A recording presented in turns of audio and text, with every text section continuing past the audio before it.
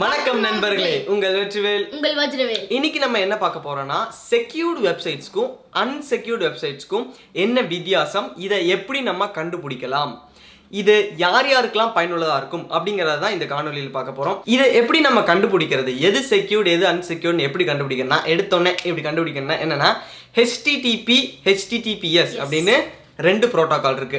சரியா, இது என்ன அப்படின்னு ஆர்வமா இருக்கவங்களுக்கு இது ஃபுல் பேர் மட்டும் சொல்றேன், இதெல்லாம் தேவையில்லை. என்னன்னா ஹைப்பர் டெக்ஸ்ட் டிரான்ஸ்ஃபர் புரோட்டோகால் அப்படிங்கிறது HTTP. HTTPSங்கிறது வந்து வாய் வளருது பாரு என்னமா, அது என்னன்னா hyper text transfer protocol secure, அவ்வளவுதான். அப்போ இதுல வார்த்தையிலே வந்துருச்சு, HTTPS தான் செக்யூர் அப்படிங்கிறது. இதெல்லாம் இருக்கட்டும், இது எனக்கு எதுக்கு தேவை அப்படின்னு நீங்க கேட்டீங்கன்னா, இது வந்து கண்டிப்பா தெரிஞ்சுக்க வேண்டிய ஒரு விஷயம் தான். ஏன்னா இப்போ நம்ம நிறைய ஆன்லைன் ஷாப்பிங்லாம் பண்றோம், நம்ம கிரெடிட் கார்டு டீடைல்ஸ் எல்லாம் வெளியே போகுது, நிறைய வெப்சைட்ஸ்க்கு நம்ம தந்துட்டு இருக்கோம். இதை நம்ம செக்யூர்டான வெப்சைட்டுக்கு தான் தரோமா, இல்ல அன்செக்யூர்ட் வெப்சைட்ல நடுவில் ஹேக்கர் கொக்கி போட்டு தூக்குறானா அப்படிங்கறது எல்லாமே கண்டுபிடிக்கிறதுக்கு இதுதான் இருக்கலே பேசிக்கானது, ரொம்ப முக்கியமானது. என்னன்னா HTTP அப்படிங்கிறது வந்து உங்களுக்கு செக்யூர் இல்லாதது. அது எந்த விதத்துல செக்யூர் இல்லாததுன்னா, நீங்க வந்து அந்த வெப்சைட்ல ஏதாவது ஒரு பாக்குறீங்கன்னு வச்சுக்கோங்க, ஒரு வீடியோ, அந்த வெப்சைட்குள்ள போயிட்டு ஒரு வீடியோ பாக்குறீங்க, ஒரு போட்டோ பாக்குறீங்க, அப்படியே சும்மா ஒரு புக் படிக்கிறீங்க, ஓகே, இந்த மாதிரி இதெல்லாமே நீங்க HTTPக்குள்ள போய்க்கலாம், தப்பு இல்லை. HTTPனா போவே கூடாதுன்னு இல்லை, அது ஒரு புக்கு மாதிரி நீங்க பாத்துக்கலாம், நீங்க படிக்கலாம், அவ்வளவுதான். ஆனா நீங்க எதுவும் எழுதக்கூடாது அந்த வெப்சைட்ல. நீங்க உங்க பேரு கூட எழுத வேணாம், உங்க பேரு, உங்க credit card details, Aadhaar number, அந்த நம்பர், இந்த நம்பர், பர்சனல் டீடைல்ஸ் எதுவுமே கொடுக்க கூடாது.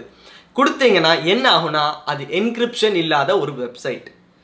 என்கிரிப்ஷன்னா என்னன்னா, இது வந்து ஒரு ரகசிய மொழிபெயர்ப்பு. அதாவது இப்போ நான் 1 அப்படின்னு சொன்னேன்னா நீ வந்து அதை 2ன்னு எடுத்துக்கோ, இப்போ நான் A சொன்னேன்னா நீ B எடுத்துக்கோ அப்படிங்கிறது உங்களோட ஒரு பாஸ்வேர்டு மாதிரி, இப்போ நம்மளே ஒரு மொழி தயாரிச்சுக்கிற மாதிரி, அதுதான் என்கிரிப்ஷன்.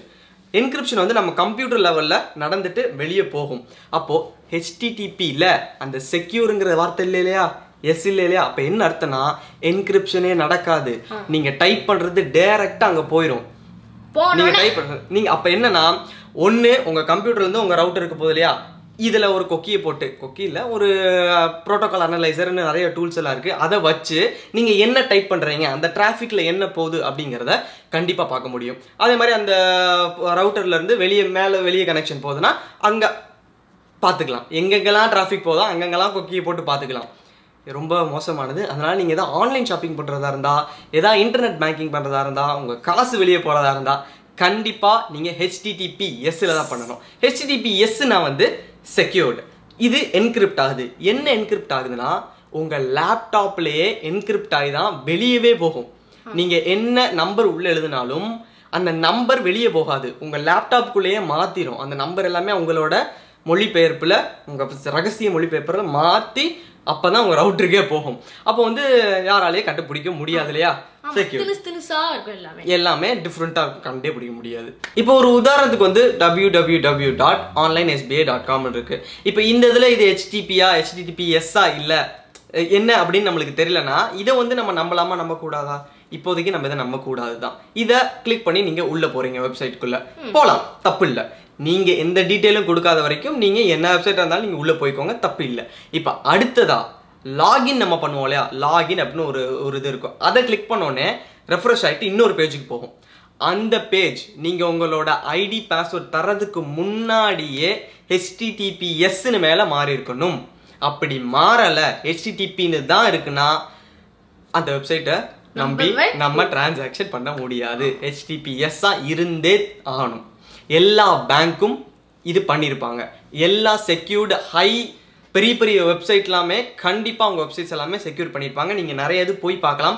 சில அன்செக்யூர்டு வெப்சைட்ஸ்லாம் சில இல்லை எக்கச்சக்கமாக இருக்குது, அதை நீங்களுமே பார்க்கலாம், பார்த்து தெரிஞ்சுக்கோங்க. இது வந்து ரொம்ப ரொம்ப முக்கியமான ஒரு விஷயம். இப்போ இந்த என்கிரிப்ஷன் எல்லாமே வந்து என்ன சர்டிஃபிகேட்டை வச்சு, எப்படி எந்த கீயை வச்சு என்கிரிப்ட் ஆகுது அப்படிங்கிறதெல்லாம் நம்ம பார்க்க வேணாம். அதெல்லாமே கோர் டெக்னிக்கல், நம்மளுக்கு தேவையானது மட்டும்தான் நம்ம இந்த இதில் பார்த்துருக்கோம்.